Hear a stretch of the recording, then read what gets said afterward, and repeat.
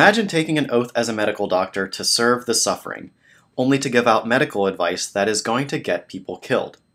That's what we're dealing with today on Debunk the Funk. Hello and welcome to Debunk the Funk. I'm Dr. Wilson, and today's funky stuff is brought to you by PragerU, a YouTube channel that isn't exactly known for giving out accurate information. And a week ago, they uploaded a video spreading all sorts of coronavirus misinformation, which at the height of the coronavirus pandemic in the US, where the US is seeing upwards of 70,000 new cases every single day, that's just not acceptable. Even more unacceptable, this information is being spread by a medical doctor. Let's listen to him and see exactly why he should be ashamed of himself. What a healthy society should do, and this is what we've done historically in the past, we should protect the most vulnerable. Older folks, nursing home patients, extended care facilities, and those with significant pre-existing conditions. So we should protect them. I agree, and the best way to do that right now is to treat yourself as if you are already carrying the virus. So wear a face mask, social distance, and frequently wash your hands. But the rest of us, the young and the healthy, we should go about our business. No, we should all be taking precautions. The more young people who have the virus and are able to transmit it to those who are vulnerable, the more at risk the vulnerable are. You're not protecting people that way. There was never an expectation that we were going to prevent people from getting COVID-19. Well, actually, that was the goal all along. In lockdown, the idea was not only to flatten the curve, but also to implement widespread testing so that we could do things like contact tracing and individual quarantining. That way, things could open back up and people could be quarantined as needed. Instead, the US still doesn't have enough testing.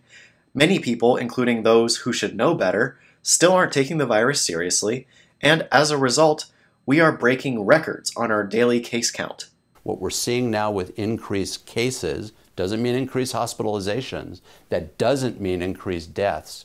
Except hospitalizations have been increasing in step with new cases. Deaths so far have not spiked, but deaths are a lagging indicator of how bad things really are. That's because it takes time between actually being diagnosed with the virus and actually passing away from it. Sometimes it can take on the order of 2 weeks, and then there's a lag between the death and actually reporting it. So hopefully deaths won't spike, but it's really not going to be surprising if they do. And this doctor telling us confidently that deaths are not going to spike is irresponsible. We're seeing increased cases as expected. This is not a surprise. We shut down the economy, now we opened it up, so people are going about their businesses, back to restaurants, back to retail, back to shopping, and they're going to get exposed to the virus, and that's okay. No, it's not okay. And if he's really saying that it's not surprising that people are going about their daily business to bars and restaurants and getting the virus, then yeah, that's not surprising. That's why we advise people not to do that. We want to protect the most vulnerable. The other problem that we've seen is we've had massive protests across the United States and rioting. Thousands of people in almost every single state. Almost all of whom were in close proximity to each other. Many of them were not wearing masks. So of course, a few weeks after these protests, we're going to see a spike in cases. That shouldn't be a surprise to anybody. Yes, I think it's safe to say that these mass gatherings definitely contributed cases to the COVID-19 case count. How many? It's hard to say. The problem with the spike in cases is not from restaurants that are all social distancing. Almost all of those restaurants now are requiring masks. The problem is not retail outlets that also require social distancing.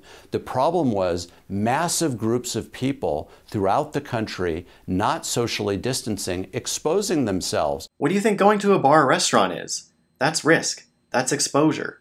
You can maybe mitigate that by sitting outside, but that's not happening everywhere.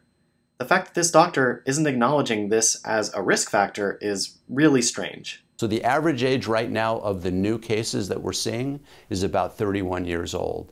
Those are the folks that have an easy time with this virus. As a matter of fact, it's almost hard to calculate the fatality rate of people that are young that get this virus. I hear people saying this all the time, trying to downplay the virus and say that it's not a big deal. First of all, more young people having it puts the vulnerable people at more risk. End of story.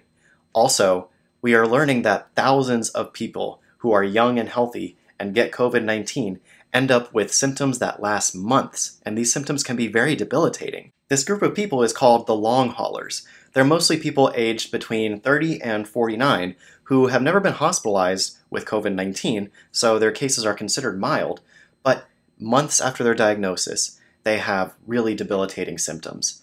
So this virus is not just something to write off for young people. We don't know the full extent of how bad it can be for them.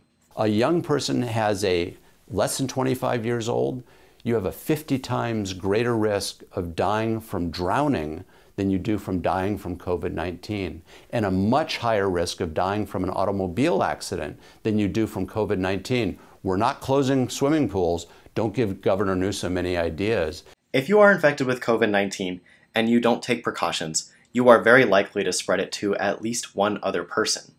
That chain of events is what's going to get people killed. This doctor telling young people to not care about the virus, that catching it is no big deal, is going to get people killed. We saw an increase in cases in places like Texas and Florida, and they're saying right now Orange County as well. Yes, Are yes. the hospitals overrun in these places? No, they're not overrun. You know, obviously I know my hospital system the best, and that's Hoag Hospital. They're not overrun. But many hospitals are reaching capacity in their ICUs. Texas, Florida, and even California has this problem right now. And the length of hospitalizations for COVID patients is dramatically reduced because we're a lot better at treating this. Yes, that is true, and it is good news. Drugs like steroids have been shown to be very effective in treating COVID-19 patients. But that doesn't mean that we should all just not worry about getting it. In terms of the masks actually helping stop the virus, what are your thoughts on that? You know, I don't want to get too controversial. Oh no. Oh no. No. My personal opinion is masks have very little utility in preventing the spread of the virus. Well, it's like what they say. What do you call a doctor who earned all C's in med school? Doctor. Now, obviously I'm not saying that this doctor got all C's. My only point is that even though he has a medical degree, that doesn't excuse him from spouting nonsense, which we haven't even seen the worst of yet. In addition, there's been several studies, not for COVID, but for influenza and the common cold, looking at the ability of a mask to prevent infection. The conclusion was they don't work very well. No, there are plenty of studies and plenty of scientific data showing that masks are effective in preventing the spread of viruses from your face. I wonder if this doctor goes around to his surgical wards and tells his surgeons, hey, you don't need to wear masks because guess what? They're not effective. They're not going to prevent you from giving your sick patient that you're doing surgery on any viruses at all. Don't worry about it. And by the way, all the links to all the studies that have been flashing across the screen are going to be in the description below, so you can check them out and see just how embarrassingly wrong this doctor is. Nobody's done studies on COVID yet. Also not true. A study came out of Wuhan showing that masks are effective in preventing pre-symptomatic spread of COVID-19 to other people. Is there data to show that if I am at the grocery store and I see that old woman and I don't have my mask on, that I'm more likely to give it to her? Well, the data shows clearly if you are ill with the virus and you sneeze or cough directly in her face, that's how she's going to get the virus. There's little data to support asymptomatic spreading, meaning that you've got the virus, you have no symptoms, and this visual of people walking around crop dusting the population because you have the virus but don't know it just isn't accurate. Again, blatant misinformation. If you come into contact with the virus, it could take a few days for you to actually develop symptoms and get sick. During that time, you are considered pre-symptomatic. You will develop symptoms, but you haven't developed them yet. And that is when it is thought that most people are able to spread the virus before they show symptoms, but they're going about their business as if nothing's wrong. This doctor is lying to you. We've got a virus that isn't much more lethal than a bad influenza outbreak. Except it is. In the US, it's already killed more people than the last 3 flu seasons combined. And it's still ongoing. In fact, it's far from over.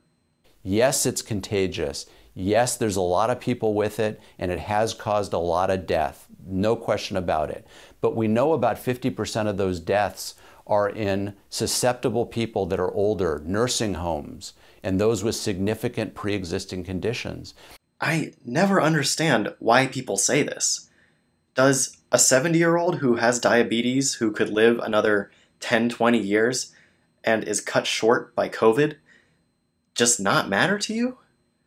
Coming from a doctor who vowed to serve the suffering, this is embarrassing. And the longer this goes on, the more we're realizing that the young and the healthy are relatively immune to this virus. They do well when they catch it, they recover quickly, and they don't die from this virus.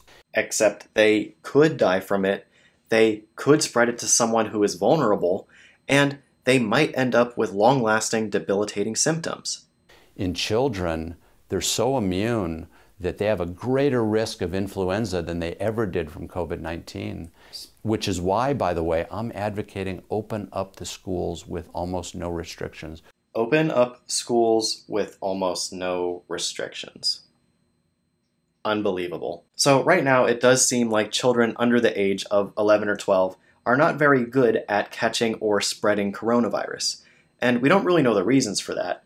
However, the US is experiencing 60 to 70,000 new cases daily, and health experts are worried that with such widespread cases, going back to school and having children come into many contacts with each other might offset their low odds of catching or spreading it. In fact, in Israel, schools have been ground zero for coronavirus outbreaks. If we do this in America, if we open schools with no precautions, no restrictions, and no solid plan, then we are experimenting with the lives of our children. I don't think we want to do that. What is the issue with having your mask on and breathing your own CO2? Isn't that a bad thing to do? You know, we did an experiment in my office. We have fitness trainers in my office. They're super healthy and very fit. And I check their pulse ox, a little oxygenation meter that you put on the finger that measures blood oxygenation. At rest, it should be around 98%, and on these two ladies, it was. Then we had them on a treadmill, walking briskly for a couple minutes, recheck their oxygenation in the same ballpark. Then I put a mask. One wore a surgical mask, and one wore one of those homemade cloth masks. We had them, again, walk briskly on a treadmill for a few minutes. Oxygenation meter back on them. Both of them had significant drops in their oxygenation. One as low as 79%, and the other one was in the mid-80s. As you can see, I have my oximeter right here. It has my oxygen saturation percent on top and my pulse at the bottom. I've been playing around with this, and my oxygen saturation with this machine seems to fluctuate from 90 to 100. Now I'm going to put on my mask, go play with my dog outside, and let's see how my oxygen saturation is after that. And trust me, this is a workout. My puppy is 1 year old. So I haven't gone outside yet. I've just been sitting at my computer for a few minutes with my mask on, trying to get a baseline. And as you can see, my oxygen is still within my normal range. Pretty healthy.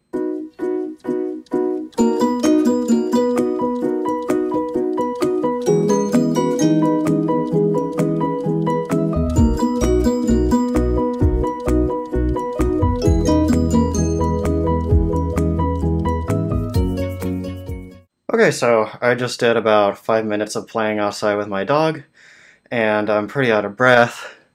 I'm sweating, but got my clip here. We're gonna put it on and see what my oxygen levels are. I'll give it a minute. Look at that. Not really changed.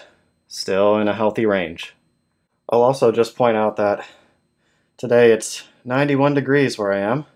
So yeah, it's pretty hot where I am, and wearing this mask is not very comfortable, but my oxygen levels, they're just fine.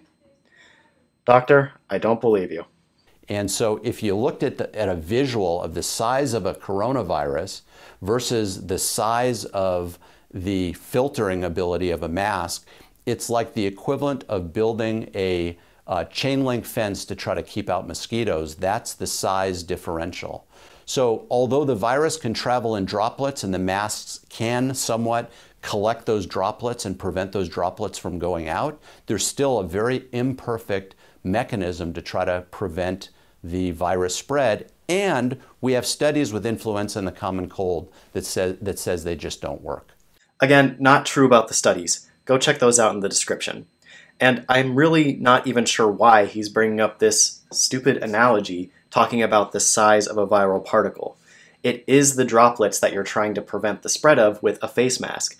Those droplets are the main mode of transmission for the virus, and they are many, many, many times bigger than the viral particle itself. So they absolutely get caught in the mask. Which means technically you're still susceptible, although you're young, and I really wouldn't worry if you caught the virus. But he really should. That young person, if he were to catch it, could end up with debilitating symptoms, could die, could spread it to somebody who is vulnerable. It is irresponsible and goes directly against this doctor's oath for him to be spreading this misinformation on PragerU's YouTube channel, and he should really be ashamed of himself. Well, that was fun. I think that's going to do it for this week's video. If you want to check out the links to all the sources and the original video, they're in the description.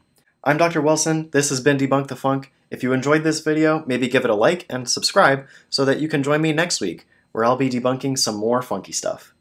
See you then.